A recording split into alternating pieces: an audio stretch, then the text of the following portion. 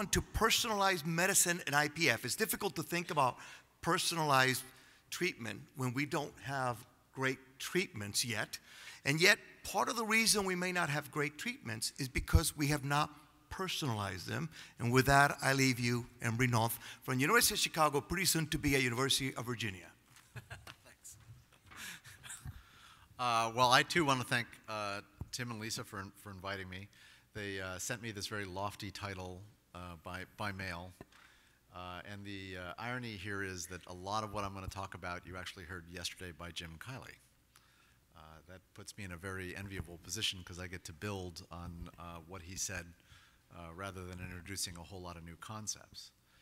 Now, when you think about personalized medicine in general, what we really mean is about tailoring things to the patient. And it's an area where, if you think about it just broadly, other disciplines have been doing this for a long time, right? This is the foundation of therapy in oncology, where we use molecular markers on tumors to decide which therapy works. And that's allowed us to engage in building blocks. Now, you know, ironically, as Jesse just pointed out, there isn't a lot that we have on the pulmonary fibrosis side, but we've actually been taking this approach now for a while. And I'm simply going to build on what other speakers have already said. So just my disclosures, no relevant commercial interests in relationship to this particular talk. I actually want to talk about a couple of things that popped up yesterday. Ganesh briefly, Dr. Raghu briefly mentioned the RAP trial, and mention was made of the cleanup trial by Phil Molyneux. And I'm going to show you their slides. I mean, well, at least it's the same figures. It's my slides, but they're figures, right? So this is data that we had published a few years ago in ERJ showing that patients with pulmonary fibrosis have a higher rate of sliding hiatal hernias, and that then predisposes you to reflux, and that the reflux association may in fact be treatable by treating the underlying heartburn with proton pump inhibitors. And when you do that, at least in retrospective data sets, that there might be improvements. Well, this is personalized medicine, right? So how was the RAP trial designed? We took patients, we subjected them to pH probes to demonstrate that there was indeed increased acid, and then you are selecting in only that cohort to treat them. You're not treating everybody. And then there's a surgical wrap that's meant to prevent any of the juices from coming up, which hopefully limits the injury. And you know, that trial will read out very, very shortly, and we'll see just how much influence it has. It's conceptually very important because Andy showed you earlier, when he showed you the pathogenesis of this, if you think about the pathways involved in the disease very simplistically, as we sit here and we live on the planet, we breathe. As we breathe, we inhale things. And so the lung is constantly subjected to injury of one kind or another. Now, whether that be acid, or viruses, or bacteria, or asbestosis, or any other thing that you'd like to invoke, there has to be a injury and repair response, right? And so the epithelium takes that injury, and then hopefully the repair is normal. And what we see in pulmonary fibrosis, of course, is that the repair process has kind of run a bit amok. So building on that, so there's the RAP trial, right? Can aniston fundoplication alter the disease progression in IPF patients with a positive pH probe? It was a randomized trial. So this is what Phil showed you yesterday, right? Here's his data in the Blue Journal a few years ago, that the patients with a higher bacterial load did poorer, right, than those without. And the subsequent data from Meilon Han and the COMET study, which I was an integral part of, basically showed that certain species, staph and strep in particular, also correlated with at abundance levels that clearly suggested poorer outcomes. And from that, married to this particular trial, which had been published out of the UK, that suggested there might be a benefit for the use of antibiotics. If you simply reduce the bacterial load, you reduce the injury, then you reduce the injury response. And from that was born Cleanup, which is a study of the clinical efficacy of antimicrobial therapy strategy using pragmatic design in idiopathic pulmonary fibrosis. It's a mouthful. Where's Rex? I think that one was your responsibility also, Rex. And the notion here is really very straightforward, right? We get this long title so we can come up with Cleanup, right, so that everybody can remember that. But it's a large pragmatic design targeting 500 patients And we're randomizing them to an antibiotic versus no additional therapy. So there's no true placebo. It's a large pragmatic design. If they are randomized to the antibiotic, it's either Bactrim, and if they're allergic to Bactrim, it's doxycycline, with very practical clinical outcome measures and a minimalistic approach. But here's where it needs to be personalized, right? And we're checking swabs of the oropharynx to see if we can personalize it in the future. It's important to realize that only 40% had an increased bacterial load. So 60% may not actually be the right cohort in the study, and we'll find out as we conduct the study. So it could be personalized to that group as well. And one of the major keys for this, you'll see moving forward why we did it this way, everybody's getting blood collected for their underlying genetics. It's the first time in any study that I've ever known of where it's being required, okay? IRBs came after us and said, you can't require it, it has to be voluntary, and our answer was, don't enroll them. You want in? It's included. Because I'm going to get on my pulpit for just a second, you would never do a breast cancer trial without knowing someone's BRCA1 status. Wouldn't happen, right? Can't happen, shouldn't happen, and it needs to change. This has got to be a philosophical, cultural change for us as we move forward to incorporate genetics in the future. And so this was a major step that we took in that direction in this trial. All right, so what is precision personalized medicine? It's an emerging approach for disease treatment and prevention that takes into account an individual's variability in genes, right? Basically the environment, I just showed you environmental issues, treatments, that would be the antibiotics, and their genes. And so we can discover mechanisms and targets involved. We can establish predictive value based on these kind of things, and you've seen a ton of data on that. I'm going to show you a quick slide on telomeres because you've heard so much about it the last few days. But the point is telomeres and other markers help us segregate patients into those that are going to progress versus non-progress. Our 52 gene signature was shown over the last couple of days as another marker that you could draw on the blood and simply delineate a group that's going to move faster and a group that's going to move slower. Okay? Prognostic value, that's what we're just talking about. And then really what we're shooting for is a pharmacogenetics evaluation. And that is the ultimate, right? So when you decide on breast cancer treatment, you take those markers and you decide on that treatment based on those markers, which is the underlying genetic characteristics of that patient. So here's, just to show you that you can obviously predict based on underlying genetics. This is the telomere length that Christine Garcia published a few years ago using collaborating with us and with UCSF. And you can clearly separate it out into the quartiles to figure out where patients are going to go. So just an example of that. Now, the next few slides deserve special mention. These are Justin Oldham's slides from a few years ago at ATS and really kind of outline where we went as a group. And I want to give him credit for that because this is what you're seeing here is very much his brainchild. So there were two genome association studies that were published a few years ago within 24 hours of each other. Ours in Lancet Respiratory Medicine and David Schwartz's group in Nature Genetics. And the follow-up survival data was actually out of David's group looking at the MUC5. And so what we learned from that was that when you identify the susceptibility genes in some of these cases, that it does correlate with the disease activity. Now, interestingly enough, in both cases, it was inverse to what we thought it would be, right? So if you have the MUC5 polymorphism, which is in 10% of the populace in general, and 40 to 60% of IPF patients, you actually have a better prognosis. And the same was true for the toll interactive protein gene that we isolated, which show that same kind of relationship. But their activities are very, very different. The MUC5 is a mucin gene, and toll interactive protein is a critical rheostat regulator. It controls the dimming on the lights, right, of the immune response to that injury, okay?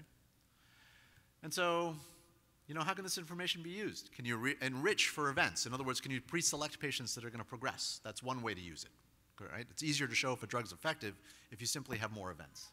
Can you stratify an analysis? Well, I just showed you that actually in cleanup, boy, that's what we're going to do. We're going to take a look at the underlying genetics and the swabs for the bacterial.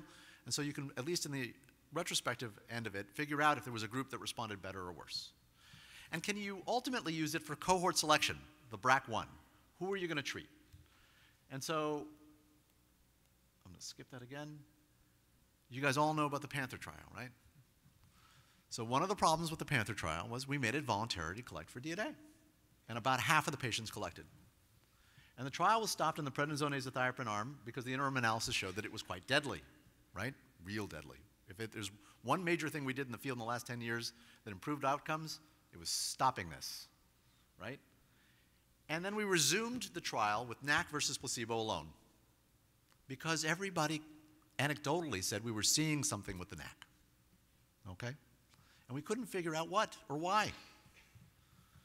So here was the design. We had those 3 arms, and this was the results of that first part. Hazard ratio, right? It was 8 deaths versus 1. Hazard ratio works out to 11. All right, so you were 11 times more likely to die if you got prednisone and NAC. But here's the NAC alone versus placebo. And the most important part here, if I can get that laser pointer again, is it looked like it was favoring things at first, and then it just flattened out. And everybody said, gee, did you enroll different patients on the second half than you did on the first? So we asked that question, and I'm going to show you some of that data, okay? So in a candidate approach, we had, since we were focused on total interactive protein and the chromosome 11 region, we selected some of the polymorphisms that were regulatory in nature or functional in nature in the gene to see if there was a difference that was actually genetic between when we enrolled the patients the first time and when we enrolled them after the break, okay? And don't get hung up on the numbers. The bottom line here is we have a few that are in the promoter region. We've got this exonic SNP, and then we've got a few in the microRNA binding site. And so we picked 5 genes based on which ones were not repeating each other, because it turns out that one gene in one location can be completely reflective of what's going on in the other location. You don't need to test them both. They give you the same information. And so the genotype and count and frequencies were compared using a chi-squared and Fisher's exact test. And then we looked at the drug-gene interaction and used a multivariable Cox regression model and used a p-value of 0.01 for the interaction based on the Bonferroni correction, and a composite endpoint of deaths, hospitalizations, transplant, and decline in FVC, okay? And based on the SNP distribution, we used an additive model for TOLIP, and we're using dominant models in all the other SNPs. And this is what the data looks like, just to give you a sense of the size of the data. I wish it were larger. I wish it was the whole set. This is why we should never be moving forward without doing it across the board. Because the first criticism was, well, are you sure it's equal across the board? And so we had 54 in the placebo arm, 60 in the NAC arm, and 40 in the prednisone azathioprine arm, giving us a split in the pre and post. There were no differences statistically, the pre and post, but there were visual differences you could see. And this is where it was hard to tell apart, right? Between the genotype patients and the non-genotype patients, 154 versus 161, absolutely no difference in the demographic characteristics. They were the same age, same distribution of males to females, same level of disease severity, same composite endpoint distributions across the board. Why am I showing you that? To point out that what we had genotyped and what we didn't have genotyped were the same types of patients, okay? And sure enough, when you look at the genotypes, you can see what the kind of distributions that we were expecting given the polymorphisms, and they were even across the board, but it's missing data that we don't have in this group. And when we looked at the interaction results, lo and behold, this particular polymorphism in the third exon of TOLIP passed significance and quite strongly, okay? We had 2 others that were pretty darn close. Another one in the promoter region and in the MUC5 polymorphism, but they didn't pass statistical significance. What did it look like? And this is why it ran flat. So if you were homozygote major, okay, NAC was harmful. How harmful? Hazard ratio here, 3.23, p-value 0.1. If you were heterozygote, neutral, right? No difference.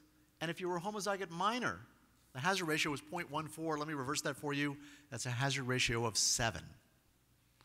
So you were dramatically beneficial in the patients who had this particular polymorphism. How many have this polymorphism? I joke the genius of this particular exercise happened to be a good fortune in regards to this particular SNP. It's 25%, 50%, 25%. Let me explain what this actually means to all of you who are not necessarily in the field. Blue eyes versus brown eyes. These are common polymorphisms. Blue eyes are not abnormal, they are minor, okay? To have blue eyes, mom and dad each have to have given you a blue eye, right? Blue eye gene. If you are homozygote major, and you got two, one from mom and one from dad, this is where you're going to be. If you got one each, this is where you're going to be. And if you're on the minor side, this is where you're going to be. Okay? Not abnormal. This is just a variant that's common in the public. So the major criticism for this kind of work is, can you repeat it? Does it hold up again? Is it just fluke chance when you're testing for this kind of thing? So we pulled out the old intermune data set from the gamma interferon set and had an overlap of roughly the same number of patients in it when we combined it with the U of C University of Chicago cohort. So there were 314 patients in the Inspire set, 91 in the Chicago set.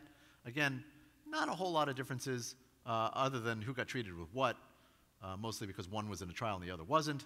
The Chicago set was sicker. That's the statistical significance in here.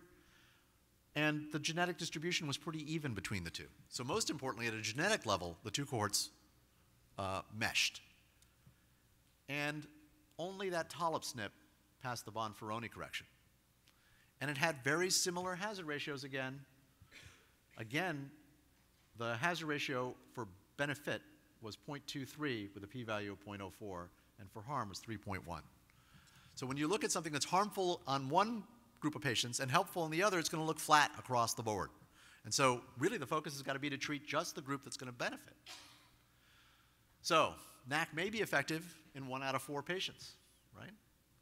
And it was the first time that we've ever demonstrated, well, we only had therapies for a couple of years. But here we were demonstrating that we might have a potential third therapy that may only be beneficial in 1 in 4 patients. 1 in 4 patients isn't bad, particularly given the profile of the drug, because we can add it, right?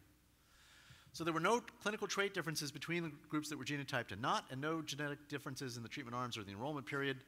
And we were able to actually replicate the effect in this particular polymorphism. And that's why we've taken this universal approach in cleanup. So where's the future? In my last couple of minutes, where's the future?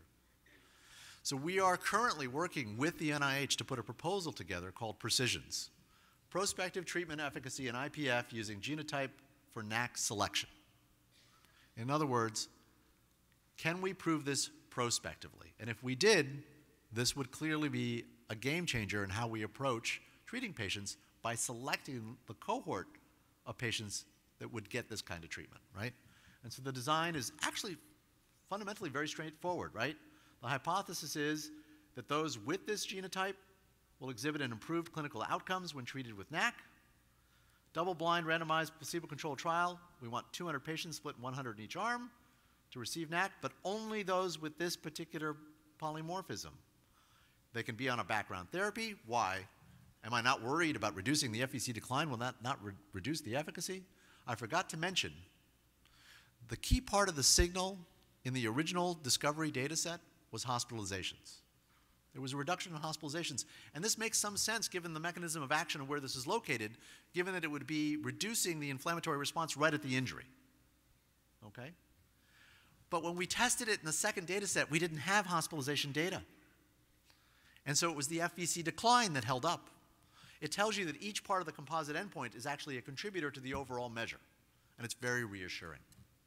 So we've selected a primary endpoint of categorical decline in the FVC, or DLCO, first time to respiratory non-elective hospitalization, transplant, or death. And the idea is this very robust one-to-one randomization design. Inclusion-exclusion, diagnosis of IPF. Clearly, you've got to have the right genotype, allow for all the concomitant medications, but here's the rub. I got to screen somewhere between 800 to 1,000 patients to find those 200, right? Naftali, you're in the front row. Can you think of any trial that's done 1,000 patients? Huh? All the cardiology trials, exactly, right? So this is where I got to give credit to Flaherty. Where's Flaherty? He's missing in action. Kevin Flaherty had a brilliant idea, and it's to credit all of you. It's to put the PFF at the center of this. Okay? So this would be among the largest screening efforts in IPF history. How do you accomplish this? Partnering with the PFF. We have a biorepository where patients have given their blood for DNA with consent to be contacted back to see if they're interested in enrolling. So the notion is to pull the blood out of there, screen it all at once, and inverse the classic enrollment of clinical trials by screening it all at once and then going backwards to the patients all at once and saying, are you interested or not? And with 1,000 in the registry, we can start on day one to really have a very high ramp and move this at a very accelerated pace. So the biorepository allows us to genotype in a de-identified manner. By partnering with the CCN sites, we would return that de-identified information to the sites. We at the center would not know, right? And then the individual sites would be pre-armed with that knowledge and can approach the patients one by one and see if they choose to enroll or not. The expectation of this approach is that it will invert that typical ramp-up enrollment process with rapid enrollment early. So I hope that this is an example of where things can go down the road. Whether this succeeds or not as a successful therapy remains to be seen. But I think it's where the field needs to go and why we need to have all that information with each and every trial that we do. And so this is just a figure of how it would look at the end of the day, PFF partnership to get that 1,000 patients out of the biorepository so that we can pick up the prevalent cases, and then we would look for additional incident cases if we don't achieve our goal off the get-go to get that one-to-one randomization in a double-blind fashion. And with that, I want to thank all the people at the University of Chicago who helped me with the GWAS work originally and the biology work that we've had there, the PFF CCN with Kevin Flaherty and Greg Cosgrove's support of the trial. We're currently working with Kathy Spino at Michigan on the design with Kevin Anstrom's input, certainly Justin, who was the brainchild behind the pharmacogenetics, and input from Ganesh and David Schwartz in the original paper. And with that, I'll stop.